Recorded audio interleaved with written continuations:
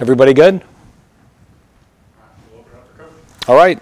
Thanks for being here again, and just recapping Clemson. A great college football game. I thought it was a very high-level game, and two very good teams, an incredible atmosphere. Thanks to our students for coming out. Thanks to all of our crowd. Obviously, when you draw like that, it's not just alumni; it's even the local fans, and their support means a lot to us as well. And it was a great back-and-forth game, and they made another play than us. It was one of those games I didn't think, there wasn't this huge mistake that lost us the game.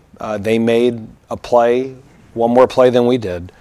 But in terms of our players, their preparation, their effort, they absolutely sold out for that game. And I think from the time we came in here till the end of the game, we believed we were going to win that game. And we didn't, and we're disappointed. And that's football, and that's life. So you got to move on to the next challenge, and the next challenge is a very daunting one. We got to come back and have that same great week of preparation. We play a really good Florida State team. They're 4-0 right now. Coach Norvell is a really good football coach, and it's year 3. I got to know him well when we played Memphis in the Birmingham Bowl in 2018. And what I think he's done is they've done as good a job as anybody of blending what he inherited with the transfer portal. They're playing with a different energy this year. They're playing with a different confidence, a different sense of purpose.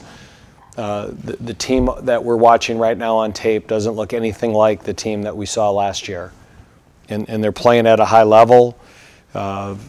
Offensively, right now they're the #1 offense in the ACC, over 500 yards a game.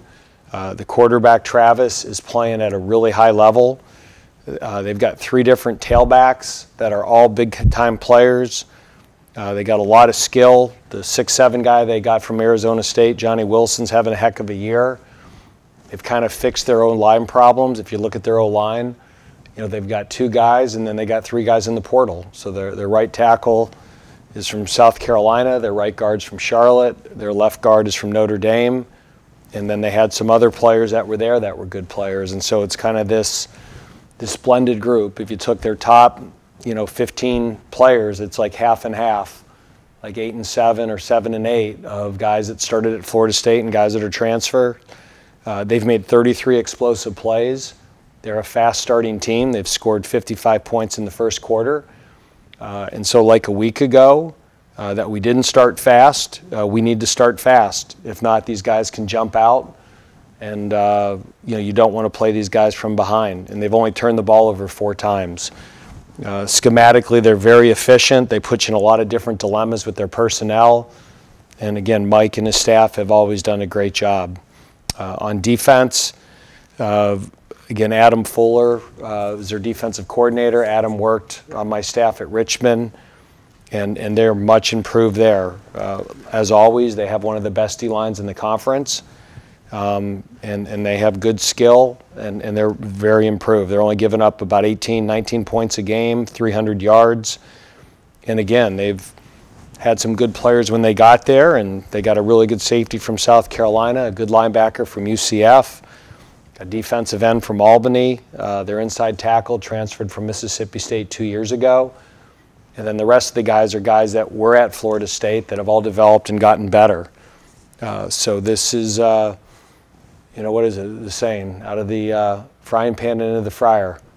So, just you go from Clemson to Florida State, but that's life in the ACC. And we have a good football team, and we've got to bounce back and get ready. And this will be another tough challenge, but our guys are excited for it. Dave, you talked about the team selling out last week for the Clemson game. How do you feel about the process of getting them to do that all over again for this game? Because it seems like if you don't get that kind of buy-in, No, we had a good practice today, and as I told the team Sunday, you come in the week before and you win a game by 1 point, and not everything's great, and you lose a game in overtime and not everything's awful. I complimented them on their preparation, their effort. you play a double overtime game, it's really hard on tape to ever pick out a play that a guy didn't go 100%. But that now is the standard. They showed us what they can do and how they can prepare and how they can play. Now let's do it every week. That's the standard. You showed what you can do and your level of preparation. And I know it hurts to do all that and not win, but if you didn't do all that, we never would have had a shot. Okay, so that's now the standard. And if you want to win high-level football games, and I'd love to tell you that the ACC Atlantic this year suddenly got easier. I mean, there's going to be a bunch of games like that between teams in the Atlantic. And there's going to be a bunch of one-score games. There's going to be a bunch of one-play games. And our only chance to be successful in those is if you guys prepare the same way you prepared for Clemson and get ready and then go out there and execute. But we got to start fast. We can't start out down 10-0 or 14-0. And Florida State's a team, again, they've been a great first quarter team. They've scored 55 points in the first quarter, and they've jumped on people, and they certainly jumped on BC a week ago. And like I said, this is a different Florida State team than I've seen on film in 3 or 4 years. What have been the discussions about the weather and any possible movement of this game? Connor, it's one of those deals that you certainly hope that the ACC office makes the right decision. So it's, and if they don't, we will. We're not going to travel down there and put anybody at risk. So we're monitoring the weather. Obviously this is in the league's hands and Florida State's hands, and we would hope that they make the right decision. But if we feel there's any danger to our players in going down there, we're not going to go. By right decision, do you have a determination in mind by that, or what? Can you elaborate a little bit more on that? I'll be very cliche-ish in general. You hope they make the right decision. And again, I'm not, when these things happen, everybody's a weather expert. And there's a major storm hitting Florida, and we'll see, what the conditions are, and part of it is what are the conditions when we're supposed to fly down there. So I don't know that right now. It's Tuesday. I'm sure every day we'll get more information. We have to be prepared to play a football game. To me, it feels a lot like COVID. That COVID, you had all those weeks that you didn't know if you were going to play or not, and if you ended up playing, the team that prepared and thought they were playing usually ended up winning the football game. So if we think we're not playing and don't prepare to play and then end up playing, that won't be good either. About the conditions when you fly down there, what are the travel arrangements, and will there be any deviation from those? I mean, we charter down there to Tallahassee, but it's not just the flight. It's the hotel. Does it have electricity? Are they going to be able to feed us? Is there, there's just, you can't go down there and not have food, right? So again, if all those things are checked and we feel it's safe, and the ACC determines that it's safe and we feel that it's safe, then there'll be a game. For clarity's sake, then, the decision is in the hands of the ACC, not Florida State, not Wake Forest. It's really right now Florida State and the ACC. Okay. And then ultimately, we do have some say in this. So, I mean, at any point, Florida State could say, no, we're not playing, or the ACC could say it, and then our say doesn't matter. But if they say that they feel they can host the game and it's safe, and the ACC feels that way, then it's in our hands whether we feel traveling is safe. What's the deadline for making that decision? I don't know. So I don't know. I'm had enough emails and texts on this subject that I'm worn out by it. I'm really shocked that you guys are asking about it. I didn't think that would come up in the press conference. So Will kind of told me I wouldn't say this, I wouldn't say this. So I've been already slapped of the things I shouldn't say. So we want to play. We absolutely want to play, but only if it's safe and appropriate. The team after the game on Saturday was certainly broken up. Michael Jurgens in his post-game press conference was broken up. Sam was having trouble getting through as well. fans? And I mean, I know you said practice was really good today, but from an emotional level. I mean, they were gutted. Our whole football team was gutted. That was a hard loss, but you know it's not the first time we've had a loss like that. Certainly North Carolina a year ago, Pitt a year ago. When you put so much into it, you care so much about it, you risk feeling like that. But isn't that better than not investing and not caring? And so I told them afterwards, I mean, you guys feel awful, we feel awful. It's a terrible feeling, but all this means is that you care and that you invested and that's important to you. And never live your life or do anything any other way, right? When you love your job and you care about it, whether you have a relationship, whatever it is, when you're invested and you care, you put yourself at risk. But, you know, I wouldn't want to live any other way. You know, I love it that I have a job that can make it that painful on a Saturday because I care that much about it. And that's a sleepless, awful night, tossing and turning, and you're going through the whole game 15 different ways, wondering if there's any little decision that you could have made that could have affected the outcome in a positive way for your football team. You know, I feel that way. I know all the coaches do, and I think all the players do. But you know, that's what makes it great. That's why we're a family. We're in this together. Nobody came in here on Sunday and said it was your fault, you should have done this. You know, we share the burden together. And, you know, we weren't happy.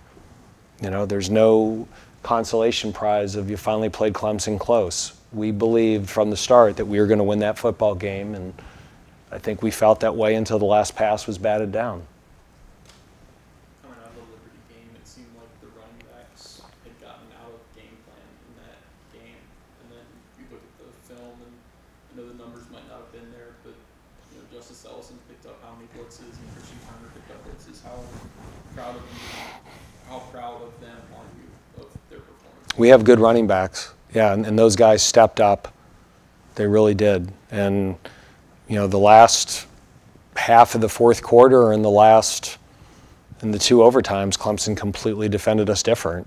And you know, we ran the ball better than we have against them, but they gave us a look, daring us to run it. You know, so. You know, that's the way our offense works, right? If they're all bunched up and they're blitzing, the running back's got to step up and take on the blitzes. And I thought Justice Ellison and Christian Turner both did a great job of that. And then at the end of the game, when they started doubling all the receivers and playing a light box, I thought we had some really nice runs. Again, it'd been nice to have one more of them.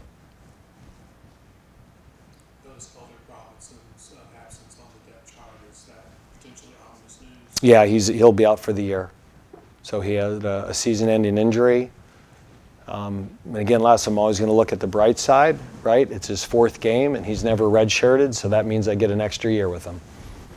So he'll unfortunately miss the rest of the year, which is a shame. He was really coming on and playing good football and was becoming a really valuable member of our linebacker crew and special teams.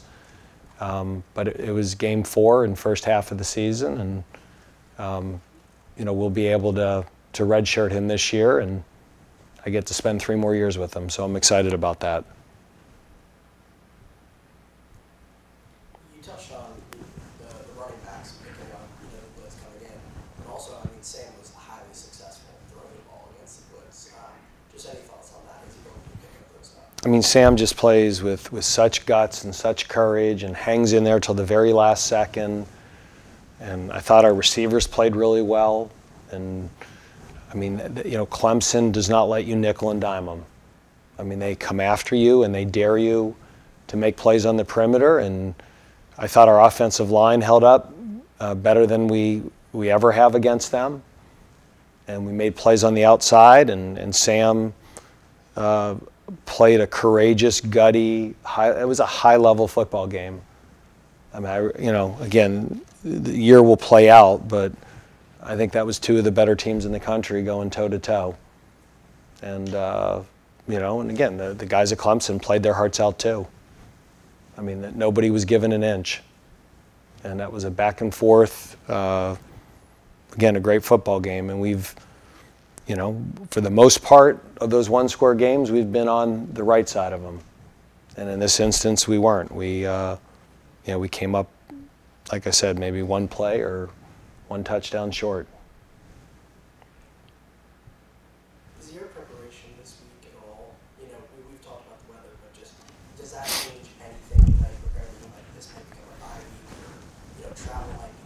like I said earlier, like we have to have blinders on. You know, we have to approach the week like we're playing this game on Saturday on schedule, right? Because if we even allow ourselves for 1 second to think, let's cut 20 minutes from practice and we're probably not going to play anyways. We learned the hard way during the pandemic in 2020. If you do that, you're going to get your butt beat. So we we control a little bit of it. We don't control the weather. So if Florida State says it's safe to play and the ACC says it's safe to play and we feel it's safe to travel, then we got a football game in 5 days. And as soon as it's kicked off, nobody cares about any of that. All they care about is the result, right? We found out that about COVID, right? Just keep everybody safe, keep everybody healthy. We'll just have, the second the game start, it's about the score. And so, all those things, we're monitoring it.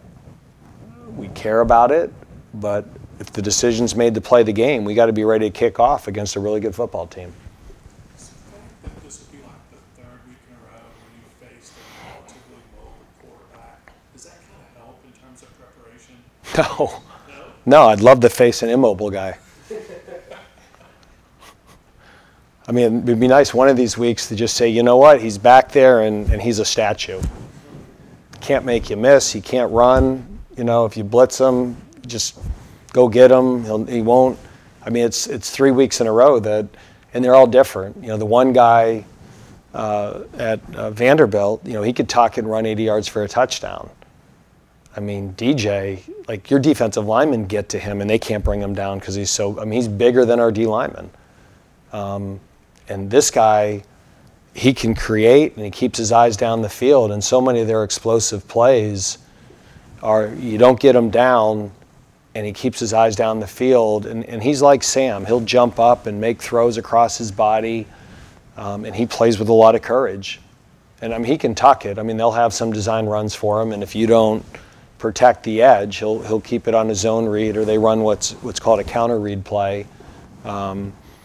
So he's a really, really good player. And when we played them last year, they weren't really settled at quarterback. They were kind of back and forth between the two guys. And this guy knows the offense. He's comfortable with it. And they do a great job. I mean, formationally, they test you. They probe you.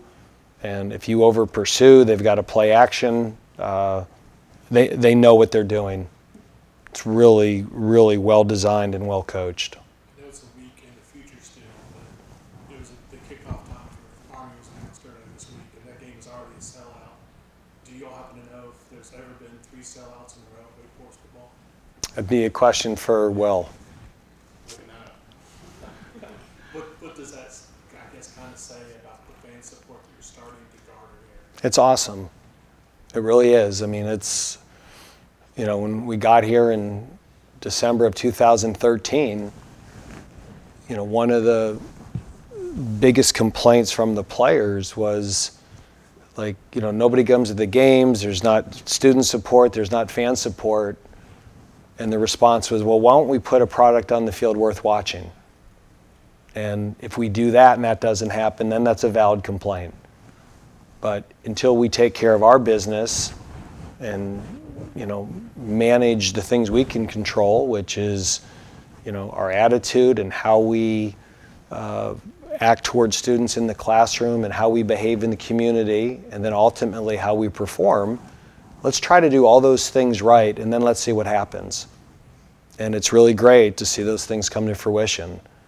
Going back to Duke and, NC State last year, and then the VMI crowd to me was great for an opener, and then Liberty was a sellout, and this was a sellout, and I mean I can't imagine some of those other games down the line aren't going to be sold out too. So it's great, and we're grateful for our students, we're grateful for all of our season ticket holders, our alums, but also the local fans who come out to support us. Again, with a school our size, it can't just be students and alum. It has to be local fans, and I think I appreciate those people as much as anybody, because we've become their team, and that's a great feeling. Coach Turner said after the game that the offense and defense do a good job of feeding off each other and picking each does that mentality come into play, rebounding from a tough loss and preparing for the time? Well, I mean, you'll hear the term complementary football, and that doesn't just mean they complement each other, right? It's, getting a turnover and then taking that turnover and scoring on it, or getting a 3 and out and having a good punt return and giving yourself a short field. And I think what it does is when you have a tough loss, there isn't one side of the room pointing a finger at the other.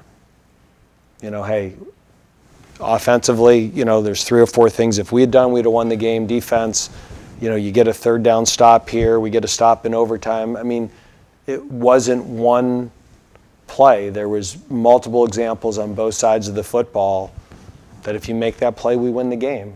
So, we all share in success and failure. So the coaches, the players, the staff, we're in it together. And I think our players believe that. We certainly feel that way as a staff. There's nobody pointing a finger, and when you're unified like that, you can recover from a tough loss. Thinking about, second away game of the season, Vanderbilt, not as big of an environment, going into Florida State where it's going to be likely a packed house. Just how does that affect your preparation, noise-wise, when it's other teams' fans? Yeah, I mean, given that Florida State canceled classes and canceled their homecoming, I don't know if it's going to be packed. I mean, there could end up being, who knows, there could be fewer people here than Vanderbilt. I think we were preparing for that. I'd be very surprised. I mean, I have, friends down there that wanted tickets that said, no thanks, we're good now. So, again, it's, when that place is rocking, and they were sold out for BC, and they get the horse and they throw the thing and it explodes. I mean, it's like it's quite a scene. It really is. And our players enjoy that environment. They really do. They like playing in big stadiums and having big crowds. Whether we get that or not right now, who knows? I would be surprised, but maybe we will. Who knows? Maybe this thing will take a turn. It'll head somewhere else, and it'll be 80 and sunny the next 4 days. John, do you need anything on Zoom? No other questions for me. Okay. All right. Everybody else good? Good to see you, John. Sorry, Coach. Yeah, we get all our questions answered at Mass on Sundays, so. Everybody good? All right. See you. Thank you. Yeah.